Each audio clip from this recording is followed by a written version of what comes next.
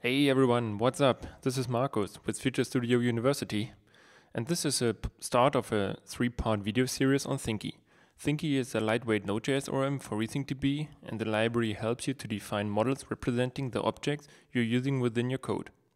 You know, RethinkDB as a document store allows you to define and save nested objects, and that brings us to the topic of this video: how to query documents by fields of nested objects.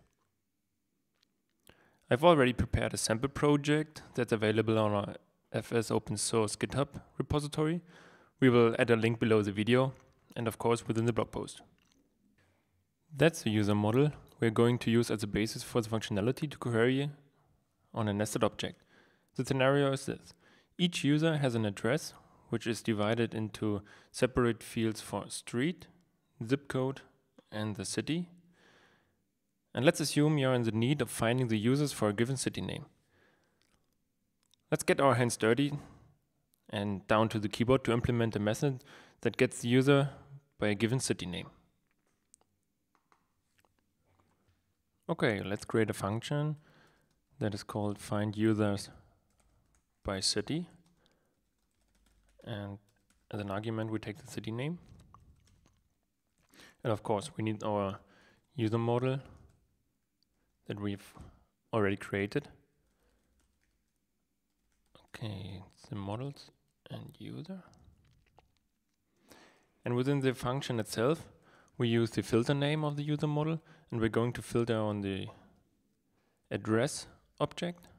And further, we're going down to the city name itself. Okay, and because Thinky returns a promise of the filter method, we will get an array of users that match the condition that the city name equals the given city name within that function. And we can check if the found array of users is empty. That means there are no users matching the given condition for the city name.